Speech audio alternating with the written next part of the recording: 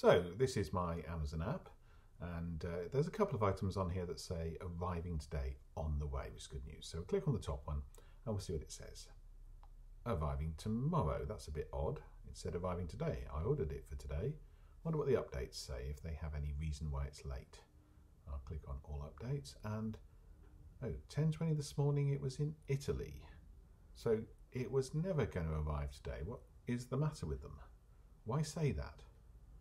Okay, let's click on the bottom one here. Arriving today, on its way. And arriving tomorrow. Again, why say arriving today? Why offer me arriving today when it's not going to arrive today? Again, useless information, just been shipped on Monday. It's now Tuesday. Well, why say arriving tomorrow and arriving? It's just nonsense. Say what you mean in both places, please.